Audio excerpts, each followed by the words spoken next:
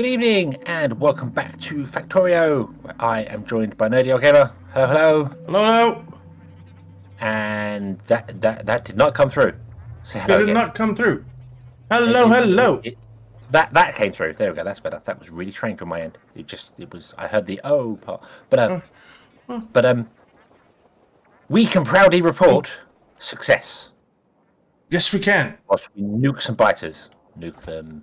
Nuke them. Nuke the bastards! Yay! I just need to get my nukes in my Spidertron as well. Yes, and because that'll help. Kill some biters. But yes, our goal was 1,000 science per minute.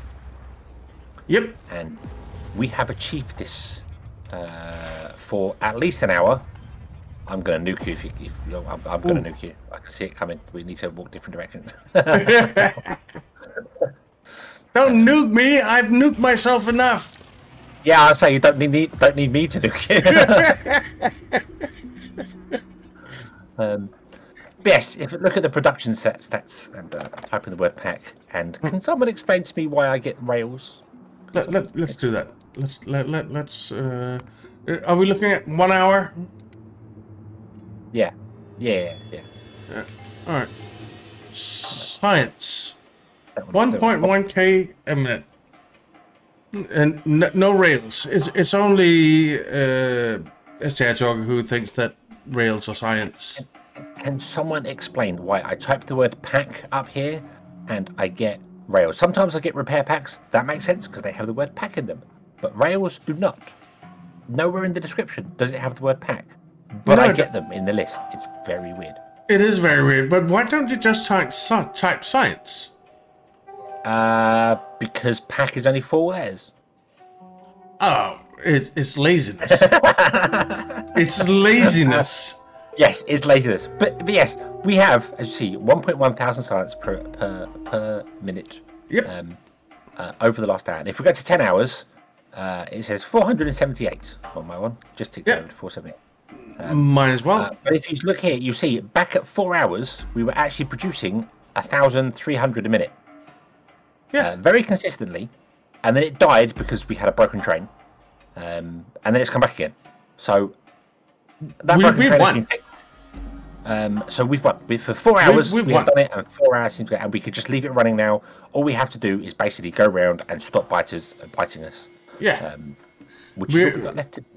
Yeah, it's all we have to do. It's just bite the biters. So we can slap a victory stamp on it. Yay! Yeah. Yay! Which is better than the last stamp I put on this video, which was fail, because we failed the last one. We did fail the last one, but you know. Okay, you know. There's failure, and then there's failure. Yeah, and the failure wasn't necessarily that we failed. The failure was that I got the map settings really wrong. Yeah, that's true. Yeah, that was like Death World. Yeah, with added death. Yeah, it was a very, very Death World. Yeah, so, but we've made it. We've done it. We have successfully succeeded. We have. Task succeeded successfully, rather than task failed successfully. So the question is, what do we do next? Yeah. Do we retire, move to the Bahamas, go to Tahiti? It's a magical place. It is a magical place, but I imagine I would need more money than we have saved up from this series than that. Oh, okay. Well, but we've got rockets, so we can just go and land there, and it'd be fine. No one will ever know. Yeah, that's true. That's true. Or do we explore space? Yeah. That is something that came up and that we were being very, very much chatting about, is what to do next. Because we would still want to play, we still want to do other things, just don't know what. And it was either going to be something different, a different game, possibly Project Zomboid was one going on there. So if people wanted to see that, then do let us know. We'll play We'll play what you want to see. You want to be popular. Yeah. Please. That is the purpose of our lives, is to be popular. Yes. Yes. 40 years in, I still have not achieved it. Nope. But the other one that come up, and we're talking about space, is the space exploration mod, the Factorio space exploration mod, which is look. I'm not saying it is because I haven't played it yet, but looks like a lot of fun. It does.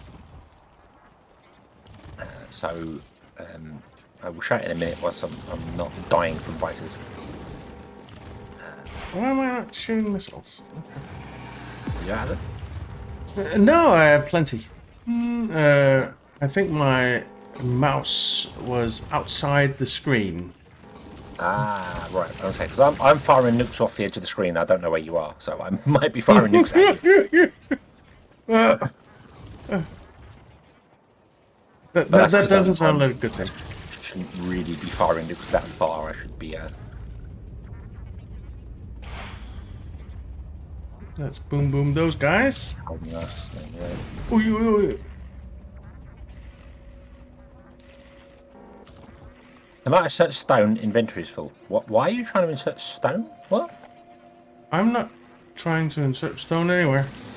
I'm not. My thing just said, can I insert stone? Inventory is full. What was trying to pick up stone? I guess you're logistics bots because you blew up a stone or something? Okay, I'm walking over stone on the floor and all. Whoa, there's a lag. I'm not lagging. Maybe I'm delayed Well, lagging. Not lag. Slow. Everything's slowed right down. Yeah.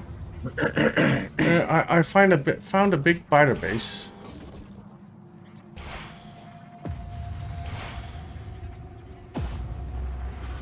There's lots of big biter bases.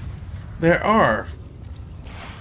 In fact, they're so large that it seems like they're one. Maybe they are. Maybe this is it. Maybe the rest of the planet is just a biter base.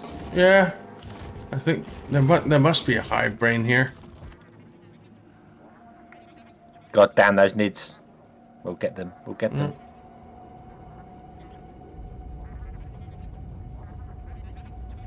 Oh, I just saw you nuke something. I couldn't see the nuke, but I could see the brightness of it. Yeah, you're a fair distance from me, and I can see the flashes from this far. So. Oh Jesus, that is a lot of biters. Why don't you die a bit? There is a lot. There is an awful lot of biters. How far away from? We're miles away from them. Okay. I think we're outside the pollution area, aren't we? But yes, let me go somewhere a little bit safer. And, yeah. Let's go back to base and look a little bit about at the space exploration thing, shall we? sounds like a plan. Sounds like a plan because I can hopefully find this works. And before I go to space, I want to say in the last episode I spoke about monitor things, the RGB. And he lied. I was confusing myself with. I was confused. I was not lying. It was. He lied. Oh, excuse me. I keep coughing. I said it was red, yellow, blue is what the human eye sees, and I don't know whether that's true or not. I don't know. But what I was confusing myself with was that RGB is monitors and TVs. They use red, green, blue. Printers use what's called CMY, which is cyan, magenta, yellow, which is basically blue, red, yellow, although it's lighter on that, because they're different technologies and they work differently. And I don't know why they're different technologies.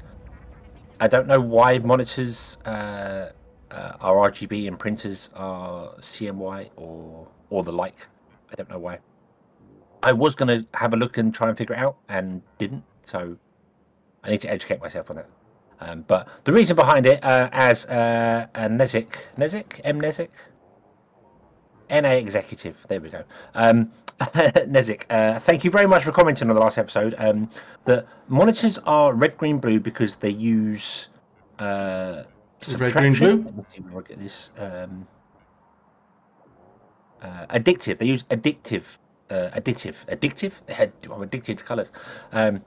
Additive colour mixing, which means that they start off black and they add either a certain amount of red, a certain amount of green, a certain amount of blue to get the colour you want. Whereas CMY is subtractive, which means that you basically start with white, because normally you put white paper in a printer, and then you cover up the colours by taking them away. So if you put like a blue on there, you'll take away, so you can see the blue. You add, so it takes away from that and only the light remains. So if you add, if you mix cyan and magenta, as he says in here, it will absorb red and green, and only the blue light will remain. So, what are you reading? One of the comments on the previous episode, on the previous episode of Factorio. Okay, so they're telling you about that cyan and magenta is some other color. I'm trying to explain it. If you go to the previous video and look at the comment, it's worded so much better than I'm trying to explain it, because my brain, my mouth goes faster than my brain, I think, is the problem. But I rarely have that problem, but sometimes I do, and bad words come out, and I regret them immediately. But if you mix cyan and magenta together, you get like a deep blue.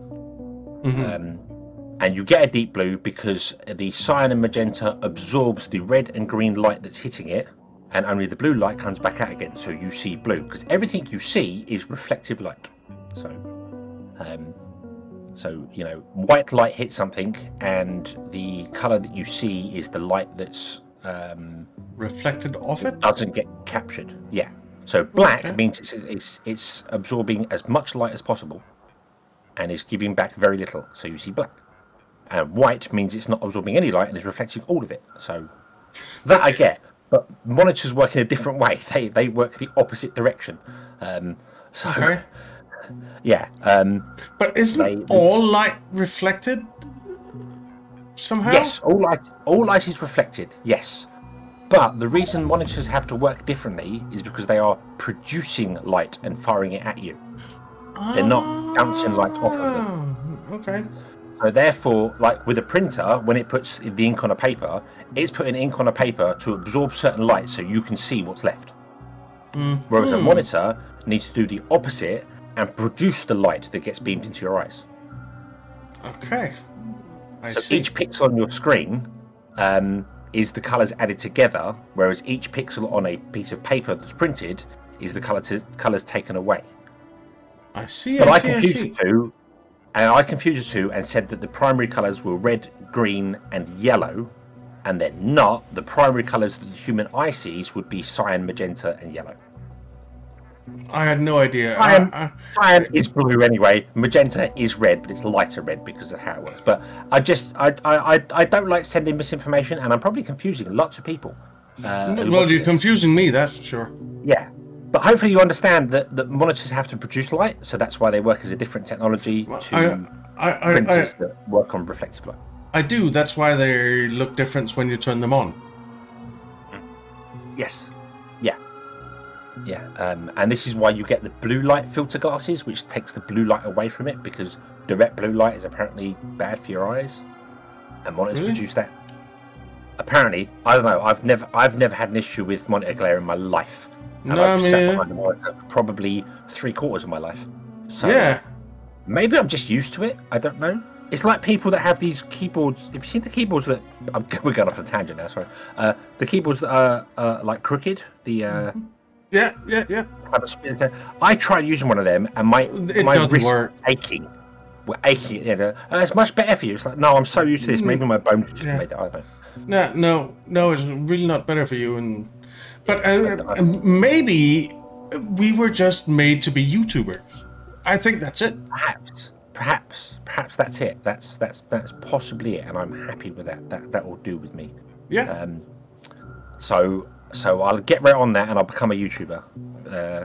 Yeah, me too. We're working on it. Oh no!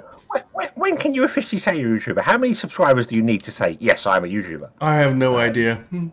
Well, I suppose it doesn't really have to do with subscribers, but can you make a living off it? That's true. If you want to be a professional YouTuber, then yeah, you need to make a living. So I am not a professional YouTuber, but YouTube sets the market. Google sets the market 1,000 subscribers, doesn't it? That's like the you have done this now. Here, have the stuff. So yeah, that's true. In that case, we are YouTubers. I'm a YouTuber for fun, and I'm having lots of fun. I am too. It's a hell of a lot of fun. Indeed. So anyway, let me bring up space exploration onto the screen. I don't know whether you can do the same or not, but I can. I just need to turn on display capture. So the episode's gone for 15 minutes, and I've just been chatting about complete rubbish. Yeah, well, it's not rubbish. It's just things that are not applicable to me because I'm colorblind. Yes. Well, I would have thought colour information would have been more interesting to you because. It is. Except I don't understand the nuances because there are no nuances to me. It's yellow or it's red or it's blue or it's green or it's not like off yellow or. Stuff like that, because it's just yellow. I suppose it was more that I wanted to correct myself because what I said in the last episode was wrong. Of course, what I say in many episodes are wrong, and I do like when people comment and point out that I got something. Not necessarily like, haha, you're wrong, but when they say, no, you're incorrect and this is the real part, then I learn stuff, and then other people can learn stuff, and it's great. Yeah, that is fantastic. Learning stuff is good. So if anyone ever in any of my videos, if I say something that's wrong and you can prove I've done it wrong, tell me, because otherwise I'm just going to keep saying the wrong thing and I will never learn. And that's good. But don't just be like, haha, you're wrong, and then not tell me why. No. That doesn't help anyone.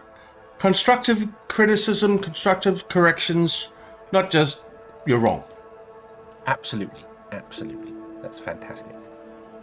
Other than when it comes to nuking yourself, because that's just wrong. Yeah. But who would do something stupid like that? I mean, yeah. Anyway, space exploration.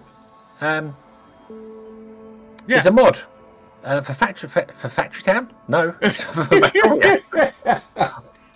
Wow, would that take the game in a different direction? And we were looking at playing, and well, I say we. You mentioned it, and I had a quick glance at it, and it was like, I like this. I like this a lot. This looks good. If anyone knows this mod, then it's fantastic. And I obviously, there are going to be people watching that want to more see probably vanilla Factorio. We're no good at either of the ones, so it doesn't really matter what we're just bad at it. But space exploration is exactly what it says on the tin. You start off on a single world, and then you can build a rocket and go to other worlds, and other worlds have certain resources you might need to build new things. And it has stuff, elevation and water changes, and you get alien biomes, and yeah, you have to build bases in space. Yes, yes, you and build... go to other planets, and it's just really cool, really. Yeah, it just feels like something that just I mean, you can do more, and I think like the supercomputer is like the end goal, so there is a goal to the game, but I don't know because I've never played it before and not really looked at it. But it doesn't necessarily need an end of the game. But yeah, you can build space stations in over asteroid fields, and and then you have to mine resources on one world and then get it shipped back to another world, which means that you might have to ship resources from the first world in to build rockets to ship it out to the other side. Yeah, exactly. And there are more than 600 places to visit, like planets, moons, stars, asteroid fields. So you'll really be working in different environments and different and some environments have some resources, other environments don't. So you kind of have to plan out where do you want to go to get the resources that you need to progress. Yeah, it's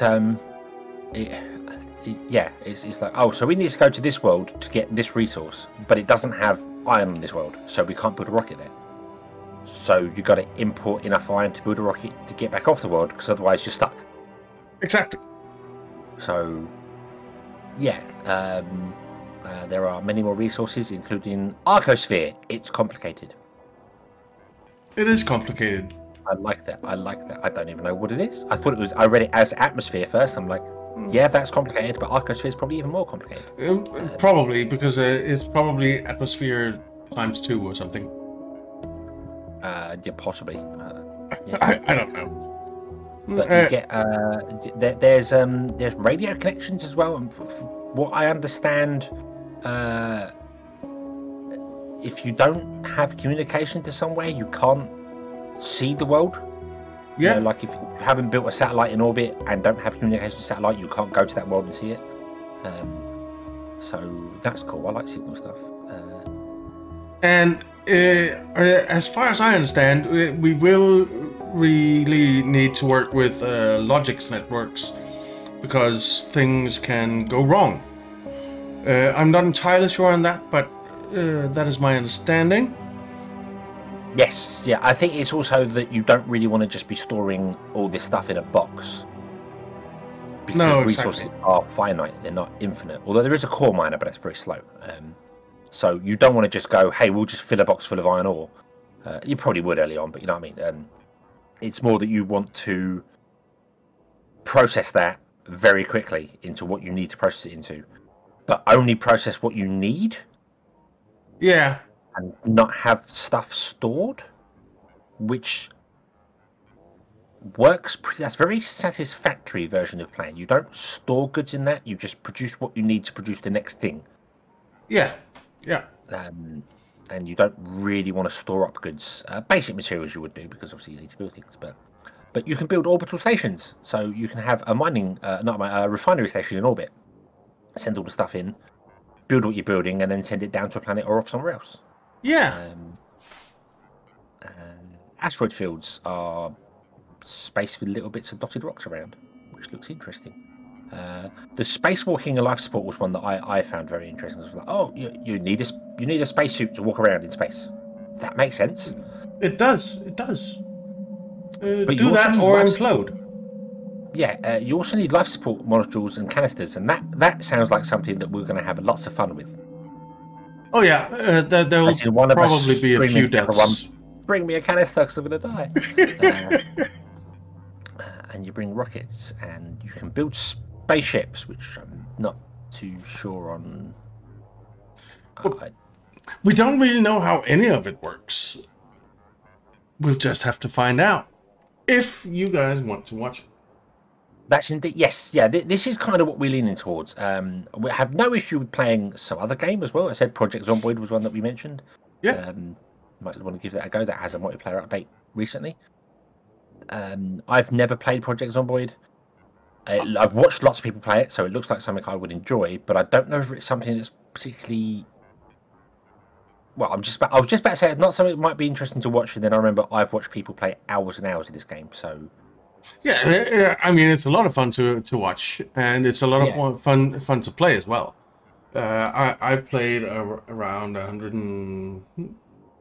30 odd hours, I think. Project Zomboid. It's a lot of fun to play. It's a brutal game. It really is a brutal game. Yes. So there's no like, oh, I died, I'll come back. No. If you die, and you need to start a new character. Yeah, you've got to re-roll someone else. Yeah. I like that. I did mention to you before about the bitey thing. I think is a little over the top, but then it doesn't matter. We can play with default settings, whatever. Yeah. So it's I mean, Project Zomboid is a great game, and I personally have been thinking about doing a series on it myself because I enjoy it a lot. But doing it together with STHedgehog could be fun as well. But we're open to anything really, anything multiplayer. If you've got suggestions you want to see, multiplayer, we can play whichever, wherever. It's just, I mean, Factorio has kind of become a thing that we've played, which is why, obviously, looking at the space exploration. Or if there's any other mods and stuff people want to see, or if you just want to see, like the default game with some other weird challenge or something. I don't know what. But we're no good at the game, and then we want to make it harder for ourselves, which is fun. Yeah, it is. It is. One thing to keep in mind is latency. Obviously, you don't know about it, but basically, we're on opposite sides of the world. STHedgehog is in the UK, and I am in Thailand. So yeah, there are some distance issues for some games, but if the technology allows, then we're open to pretty much playing anything. Yes. Yeah. I mean, pretty much anything. I mean, I have no issue playing any real game, to be honest with you. Not a big fan of scary games, but that's just because jump scares just don't do it for me. What, you don't jump? No, I do jump. I get scared at jump scares, but I don't find it exciting. You know, people like the jump scares are exciting, and that's what makes the game fun. I just find that like, no, I don't want to do this. Wow, you're a weirdo. Horror games are fine when they have a horror story and there's some creepy thing going on. It's but jump scares are just like, no. It just makes like, no, I don't enjoy this. I don't enjoy, you know, the. Wow, you are a strange one. I love that. It's not something I enjoy. I have no idea with a scary story, and you never know what's going to. And it might have the odd jump scare here and there because it has to. But when it's used like, I've seen people play Phasmophobia, whatever it's Phasmophobia, and that's good because it doesn't really have jump scares unless you get caught, and it's not really a jump scare. It's more of a whole you're grabbed and then the hand creepily comes around. That's fine. Because that makes sense, you know, and then you might have like a flashing person there. Oh, what was that, you know? But it's not like in your face, scary, you know, big face, screaming at you. Like I've seen some of these VR scary worlds. Just like that's not. Once it happens 4 or 5 times, it's just like, yeah, all right, get on with it. You know. Yeah, I kind of like it, to be honest. I like it gets my heart beating, but I am not easy to scare. Okay. I am easy to scare. I think that's probably the reason behind it. But it's... I said I don't mind the scare. It's just jump scares I just don't find entertaining. I just like... You know, once or twice is okay. But then people overdo them. They always overdo them. You go around a corner and... It's not just like it's in the distance, like flash, there's a creature. Oh, God. It flashes there and then flashes right in your face. And then flashes... It's like, just stop it now. Yeah, I do understand that. I do understand that. I can't remember the game that I was playing, but it had a lot of jump scares in it, and it was just you're getting in the way of me playing the game. Yeah. It's not exciting because the jump scares don't even like hurt you or kill you. They just boot, you know. Like, just getting in the way of me playing the game. Yeah, they don't have a gameplay functionality. Yeah, you can't run away from them. You can't avoid them. They just happen. It's like, nah. But, yeah, if there's no point to it, if it's not a dangerous thing, then I understand. Then why do it? Yeah. But if it's because you've missed something, and something jumps out of you and attacks you, then I think it's fair play. Oh yeah, that would be alright too as well. I can't I said I can't remember the game that I was playing that did that, but it just constantly popped on the screen just to, you know, if you looked at them when they were like in the distance, then they just appear in your face for a split second and then go and then scream and then go away. It's like you're not. No, you're just annoying me. Yeah. I got crazy with it. I think one of the Aliens games did that. I don't remember what it wasn't. It was scary little girl, like Ring style girl was the game. But there's another one where you got that woman who's a spider, and when she gets you, it's a jump scare, but then you die. So that's fair enough. That's the whole. I got you. Oh, and I'm dead. Okay, so there's a reason behind it. She got me. That is fair. But you can hear the spider coming, so you can run away from it. You can react to it. So this one was just like the whole. And it was a long time ago, so I don't know. Yeah, but, I don't know. I enjoyed the Silent Hill games quite a bit. Oh, they were good, but they weren't really jump scares, were they? They were. There were some, weren't there? I think there were some. I suppose it's like Resident Evil, the original Resident Evil 2. As you're running through the police station, they did a few jump scares in that. Yeah, they did. Zombies breaking through the window, stuff like that. That was all right because it's like whoa, and then you have to tap the button to get the zombies off you. So there's a reason behind it. Yeah. Maybe it's just this one game that I played that's ruined it for me. Maybe it's just that. I don't know. Whoever made that game, shame on you. I don't even remember what the game was, but I remember you were going through. I think it was like because it reminded me of when I watch people play Phasmophobia. It reminds me of the game because it was like a deserted school or something, and it had the stupid. There's a trolley in the way. You can't possibly jump over that. You'll have to walk around. Oh, that sort of mechanic game. And then you walk around, and it's like you walk down and get stuck, and then when you turn around, she's there, and it goes, and then she's like, oh, what? Yeah. Anyway, yeah. We won. Factorio. We won. Yay! Hooray us. So let us know what you want to see next. Let us know what you want to see next, and we will bow to peer pressure because we are we're weak souls. Simple animals. Who want to see things, but we want to play space exploration. We're a little bit excited about space exploration. We are. So if you vote for that, we'll appreciate it. Yes, do let us know in the comments, and we will have to take it from there. Yeah. Yay. Okay, so shall we leave this one here and we'll be done. And obviously there's going to be one episode this week, I'm afraid. All we have left to do basically is kill biters and stop them attacking the base. Yeah, that's no more. Yeah, we no can fun anymore. record another 2 episodes of us nuking biters, but I don't think that's worth doing. Nah. Let's not do that. I think. Hey! It was not intentional. That was not intentional. You tried to nuke me, you bastard! I tried to nuke both of us. I did not realise I could nuke our own stuff. Oh. Alright. Alright. Yeah, we'll leave this here. So, thank you all very much for watching. We hope you enjoyed this whole playthrough, and we will see you in whatever the next thing may well be. So, until then, as always, have fun. Bye-bye.